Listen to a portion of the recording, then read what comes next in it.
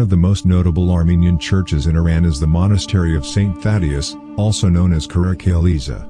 Located in the northwestern province of West Azerbaijan, this ancient church is believed to have been built in the 1st century AD by one of Jesus' apostles, Saint Thaddeus. The Monastery of Saint Thaddeus is a unique example of Armenian architecture, with its distinctive blend of Byzantine, Persian, and Armenian styles.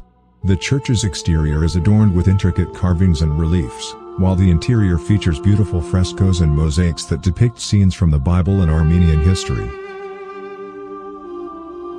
One of the most striking features of the Monastery of Saint Thaddeus is its dome, which is supported by 4 massive pillars, decorated with intricate geometric patterns.